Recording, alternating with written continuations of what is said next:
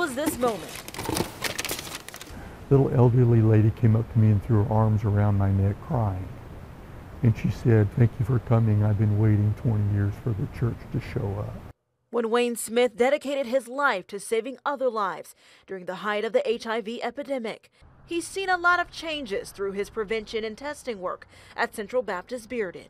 We're seeing treatment go from tons of pills that made people so sick they couldn't function to many people with HIV now take one pill once a day or one injection every 2 months with virtually no side effects. This week, he's seen yet another change, but an unexpected one. It was a gut punch. Reports came out confirming Governor Bill Lee's administration's plans to pass on funding from the CDC, which pays for HIV surveillance, testing, and prevention services. In a statement Thursday night, Governor Lee's office tells me his administration is, quote, examining areas where it can decrease in reliance on federal funding and assume increased independence. Smith worries what this could mean for the 17% of Tennesseans reportedly living with HIV unknowingly.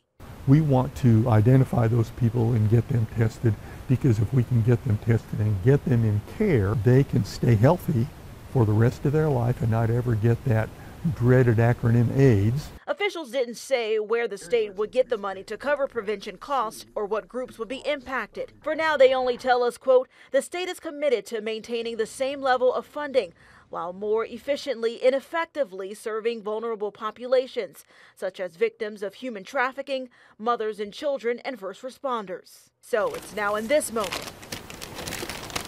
Smith says his fight ramps up. We don't need to go backwards. In Knoxville, Gwendolyn Ducree, WVLT News.